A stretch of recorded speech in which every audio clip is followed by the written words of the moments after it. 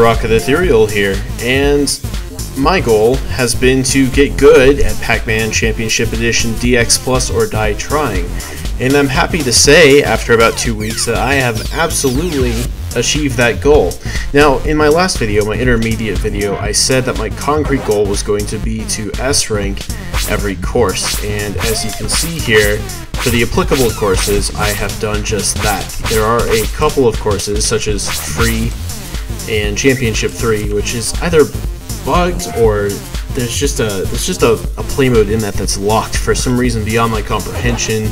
So I kind of excluded that. There's only this one mode that I'm not sure how to unlock, because I'm pretty sure I own the DLC for this according to Steam, but it doesn't matter. I've gotten into the top 5% in every single course, and when you look at the overall leaderboard, that calculates to about the 0.13%, the top 0.13% of the players worldwide. This has been a bit of a rough journey. It's taken a lot of time, to be sure. There's a lot of time-consuming play modes, especially given all of the time trial shorts. For most of the courses, there's at least 10 of these, which, when I went through them all the first time, I didn't necessarily get an S on the time trial total, which is what it actually grades you on, not on each individual time trial. And so there was a lot of replaying that had to be done there. In one course especially, in the Big Eater course, this course was a huge pain in the ass because there were some unexpectedly difficult time trials. For most of the game, completing a time trial would be an incredibly easy matter. It wasn't your skill that was really in question, it was just how well were you able to really game the system to be efficient in the paths you took through the pellets and the ghosts in order to save as much time as possible. With Big Eater, there were a couple of time trials that were so difficult that I struggled just to complete the time trials within the minute or the 30 seconds that I was given. Just absolutely out of nowhere, extremely hard. But most of the game, the completion itself was really easy. I don't think I really got an S rank on any of the score attacks on my first try. Those took a lot of work and a lot of experimentation. Absolutely almost every single one of them required multiple playthroughs. Now I think the reason you're seeing all these blue arrows here pointing down is because people have beaten my scores since I was last on here, and so it's showing you that I've moved down in the leaderboards a little bit. But let me show you what this looks like now that I've really gotten into this, and I can give you some more of the details that I've been made aware of. So not all of the score attacks have this, not even for the 5 minutes. There's all these weird arbitrary discrepancies between the different courses in this game, and it's really beyond reason to me. I understand that they introduced a lot of courses as additional DLC. I just bought the game with all the DLC to begin with, so I kind of got the full unorganized experience.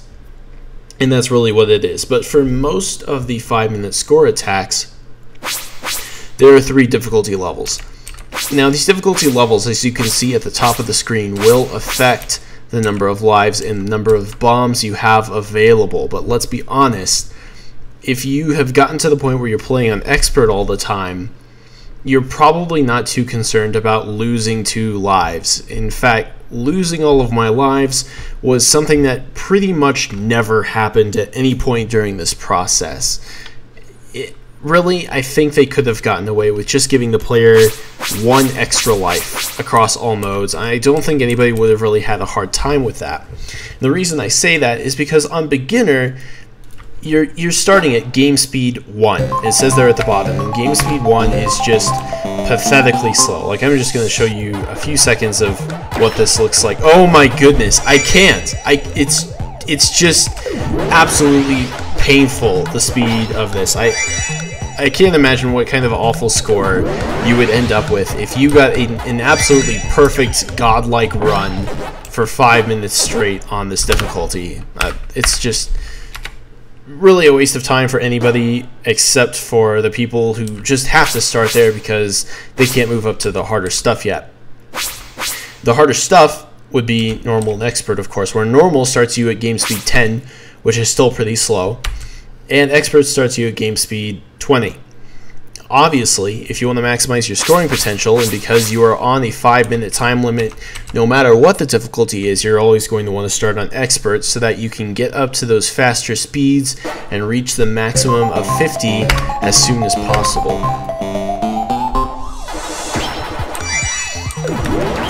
Now, having played so much of this at this point, I've spoken to a friend who is a fan of speedrunning, and I described to them how it seemed like everything in this game was based off of tenths of a second.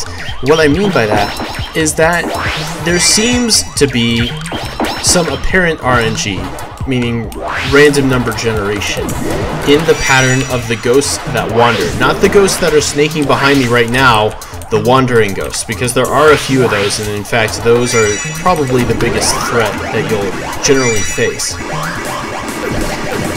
But what I noticed, especially as I was getting into the harder courses, was that if I had the exact same response time in the beginning of a level for 10 attempts in a row, and this has happened before because some of those courses were very hard, as I said, the wandering ghosts would still move in exactly the same pattern. It was perfectly predictable. And so my friends told me about this thing called RNG manipulation, which is a term in the speedrunning community. And what that means is that it's when a game's algorithm for something such as the movements of the ghosts here is determined by the passage of time. So in other words, if tenths of a second changes where a ghost is consistently every time, it will always result in that ghost being in the same place if the same time is recorded over and over. That's kind of what that is. And I've never heard of that concept before, but that's what I've been seeing a lot here, because I would get that consistency if I had that exact same time during the beginning of the level. Now, I specify the beginning because obviously my time is going to change a lot more as I progress further into the level. When I say tenths of a second, I really do mean tenths of a second. It seems as if this game was very explicitly designed around, okay, the player is here at this point in time when they finish clearing this wave of pellets. So if they have taken the ideal path, then they are going to be at this other specified point. And that's what everything is designed around, or at least what everything appears to be designed around. It makes for this very odd feeling as you start to realize that every decision you make has a much more sophisticated consequence than what you really anticipated. It's one of those things that you just wouldn't know unless you got to this point in the game where you needed this much skill and you were making this many decisions this quickly. Obviously, I'm having a bit of a mediocre run for what you might expect. That's just the consequence of me talking as I'm doing this. Doing pretty well in some circumstances. As you can see, I've really got a feel for when to bomb and when not to bomb. And you'll also notice that if there's a ghost in my way, I'm usually not going to move. And the reason for that is that there's this odd pattern of movement where if a wandering ghost is headed towards you, say, like directly towards you, then they're actually going to take the next turn that's available to them, and they're not going to run into you. That's one of the quirks of this bizarre algorithm I keep mentioning. And you can kind of see it over and over again, like right there. I knew that blue ghost was not going to run into me because it had a turn available to it, and it took that turn. I don't know if that's something that comes from the classic Pac-Man gameplay, but it's here, and it's something I've really gotten used to, which is why I haven't actually had any collisions yet. I'm not necessarily expecting for this to be a perfect run. In fact, it's almost over. I've got about 45 seconds remaining. My score would be mediocre at best, for sure. Usually I will get at least 1.5 million in a 5-minute score attack. I've had to use multiple bombs, which of course is slowing me down. But I did reach the maximum game speed fairly quickly, so it wasn't terrible. It's just probably the lowest score I've gotten on this map on Score Attack with 5 minutes. I'll just let this finish up here, and I'll show you kind of some of the other interesting stuff, because there's a big part of the content that I just haven't covered at all yet. It's a mode called Ghost Combo, which is one of the most interesting parts of this game. Oh, okay, you know what? I'm just eating my words there, because apparently that was my high score. I thought that was terrible. Anybody who played this game, well, would probably agree that that was terrible, even if it didn't look awful. I took a lot of paths that were not ideal. I got distracted a lot, and I took a lot of turns that I shouldn't have taken. It took me too long to get through a lot of the patterns. Doesn't matter. Moving on. I need to find a mode that has the ghost combo in it, like this one. Oh, look at that, I haven't even done this one.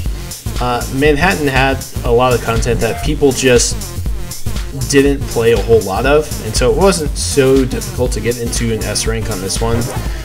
Obviously, it was easier to get an S rank on some courses than others. Okay, so Ghost Combo. Ghost Combo is bizarre right off the bat, because it gives you 99 lives, gives you 5 bombs to start with, and every time you die you get those 5 bombs back. And the objective is to eat the most ghosts in a row. Well, what does in a row mean? In a row means that you need to lengthen the duration of your power-up as long as possible and eat as many ghosts between the point where you pick up your first power-up and the point where your power-up expires. Now, when you get another power pellet, like that ghost on the left here is holding, that completely refreshes the duration of your power pellet. You're probably already starting to see how this completely changes the way the game plays in a very interesting way. I have to say kudos to Namco for including this mode the way they did, because it's very interesting. So right now I'm just gathering up ghosts, and I'm not going to eat a whole lot of ghosts right off the bat, or at least I'm going to try to stay away from eating the ghosts that are in the train. Now, you remember when I said wandering ghosts? There's an aspect to that makes this game interestingly complex in a completely different way. What I mean by that is that you don't necessarily know whether a ghost is going to be wandering or a snake ghost, part of the trail, until it starts moving around. Because I don't fully understand this part yet, I will happily admit. There are some instances in which you can awaken a ghost, and it might join up with the snake of ghosts. Even though it's acting like a wandering ghost, it's just aggressively moving in your direction, and that's kind of the only signal that it's going to join up with the other ghosts instead of just wandering around like the 4 classic ghosts do. So in some cases, you're kind of having to guess, okay, is this ghost actually going to hunt me down? Do I need to take any special course of action here? But just an interesting little tidbit.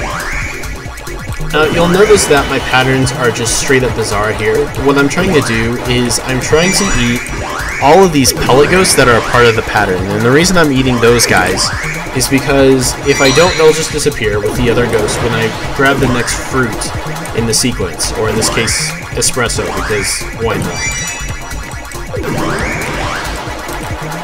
And the reason this is good is because I am both increasing this combo. You can see every time I eat a ghost, it's adding to this combo. And I'm refreshing the duration of my power. In addition, I'm increasing my speed, because my game speed is almost maxed out now, and that's going to help me a lot in the near future. Like I said, there is a 10-minute time limit, and while that may seem like a lot, fact remains I still have a limited time to not only eat the ghosts, but to sort of arrange things as well as possible so that I have the largest ghost chain possible when the time finally comes for me to chow down.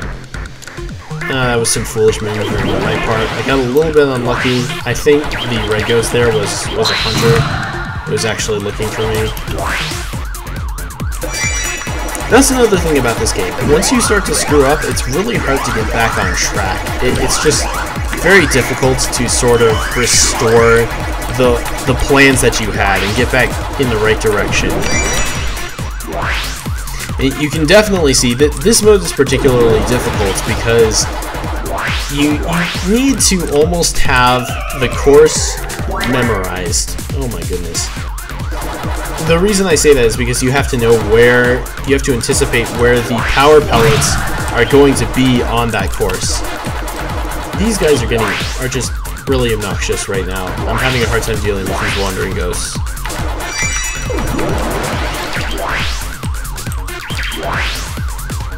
And you need to know where the power pellets are so that you can sort of anticipate where you're going to go when the next pattern in the cycle strikes. And this is all so that you can save as much time as possible and accrue as many of those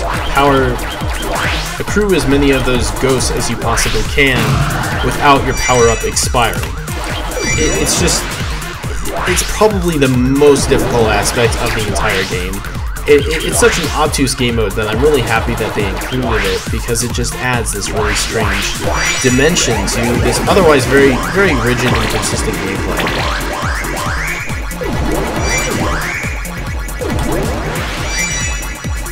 I'm not expecting to do particularly well here, because I did get a pretty good high score on my last run, and I think that's going to be difficult to top. You can really see now how I'm trying to manipulate the movement of the ghosts. I'm not always successful since I'm not always actually moving in the right direction, but for the most part I've got it down. It does get very difficult to maneuver precisely, especially when you get up to those maximum speeds. I mean, it really is incredibly fast, and this is not the hardest course by a long shot. The hardest courses are going to be those that have significantly more turns that have to be made on a single square in the grid. And when I say that, I mean the actual grid, because you want to look at every board as a grid, where every sort of square space is just its own coordinate. And that matters because it kind of helps you gauge how quickly you're going to have to react and change your movement in order to hit the next turn. And hitting those turns is extremely important to both maximizing your score, getting as much done as you possibly can, that sort of thing.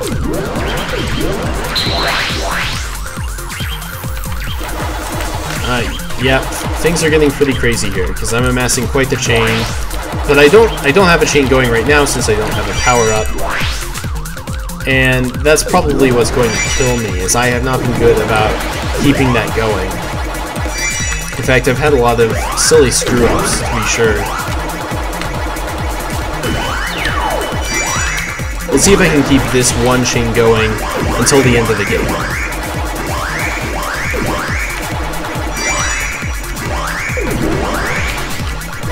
Must eat very strategically.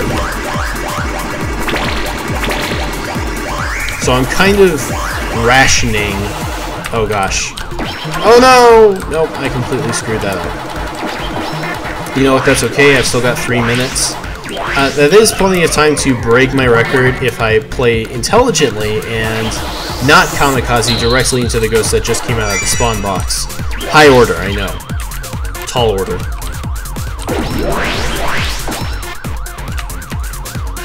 You like those close calls? You can see where it gets to be quite the pain.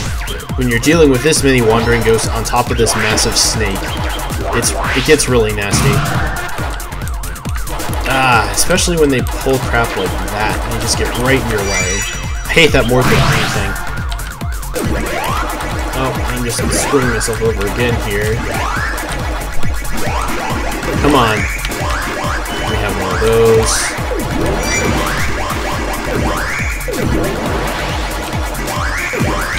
That power up. refresh there. Let's eat some of these guys. Okay, I'm going to just do away with the chain because I'm making terrible decisions, so why not just keep making those terrible decisions? This chain is over for sure, and that's going to be the highest score I'm going to get this session because I really just screwed up my planning there. You can see on the left side my current score is 71 and my high score was 88, so not even close. But you know what, that's okay. I don't need to finish this because I don't think I've actually shown off the time trial modes a whole lot. So the structure that they have for time trials is really strange here because they have a time trial which has a maximum time of 10 minutes. They have a time trial short total, and then they have the time trial shorts. Now I briefly mentioned earlier that the time trial short total is basically the accumulated time of all of the shorts, and the shorts are, well, short. They use very few patterns in the cycle of pellets, whereas the big time trial will take you through all of them, like all of the patterns in that cycle. So it's kind of, you play several of the regular shorts, and then you unlock the big time trial. Why you unlock the big time trial in the middle of the shorts, I don't know. It's how this game works. Oh, you know what? I'm not even playing this as if it's time trial. You have to think differently because it's more about the speed, and especially in the shorts, you don't have time to invest in your speed by grabbing ghosts for your chain. You just need to get the fruits as quickly as possible, and so that's exactly what I'm doing right here. I'm just completely ignoring all the ghosts, ignoring the pattern I would usually take, opting for the shortest route possible. Oh, look at that. I actually shaved almost 6 seconds off of my previous time. As you can see, the shorts are designed to be over very quickly. Usually these will have a maximum time of 30, 60, 90 seconds, depending on the course and how many fruits you're intended to pick up. What's really cool about this to me is that it... Oh, that's cheap. Okay, I need to figure out a different way to handle this scenario. Okay, I think this is better. Yep. It's weird just going in reverse. My mind is so trained to start... Okay, what are you doing, Red Ghost? Red Ghost is not being very nice to me. And I'm not really clear on why that is. He just seems intent on taking an alternate route to screw me over. Look at that. Look at this. This is shameless behavior right here. Oh, this isn't really boding well for... No, I did something wrong here for sure. That was actually the last fruit I was looking at right there, but you know, that's okay. Oh, now he takes a different path. As I said, oh my goodness, what is your deal, man? I am not really sure on how ghost movement works. I'm just not positive. Although it seemed in that case that he was sort of wandering until I grabbed his attention. I really don't understand why this particular time trial is so difficult, but it kind of lends to what I've been saying about how incredibly confusing this game can be.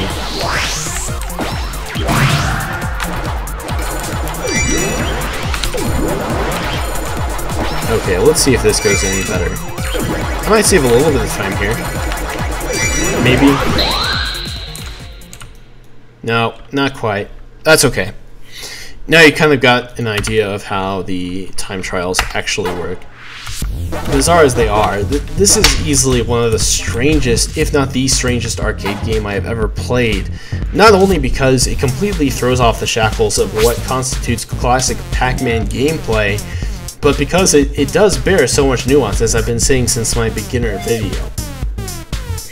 For the most part, it was pretty fun to try to conquer. It was a little tedious at times just because there are so many time trial shorts, and because each course uses that same set of patterns that it rehashes over and over and over again. You deal with the same cycle regardless of the game mode you're playing in, and so by the time you've played the ghost combo, the score attack 5 minutes, the score attack 10 minutes, the big time trial, and the short time trials, you are really intimate with the patterns that are actually in that course.